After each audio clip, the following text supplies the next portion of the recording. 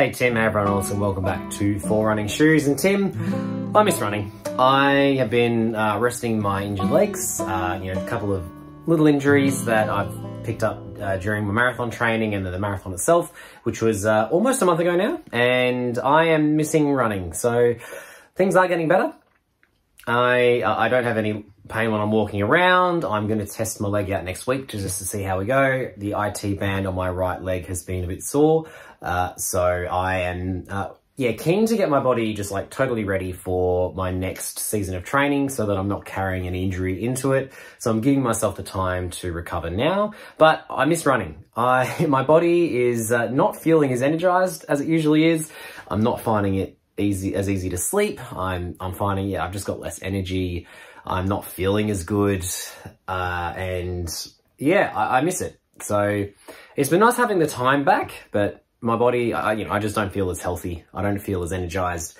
I don't feel as focused. I'm not sleeping as well. And I am, feeling like I'm pretty keen to get back into running as soon as I can. It's, something I'm missing it. So, hopefully, next week I'll be able to get out and, start my next round of training. If I'm pulling up with any soreness, I'll give it a little bit more time, maybe an extra week, and then I'll try it again the following week. But we'll cross that bridge next week when we get there.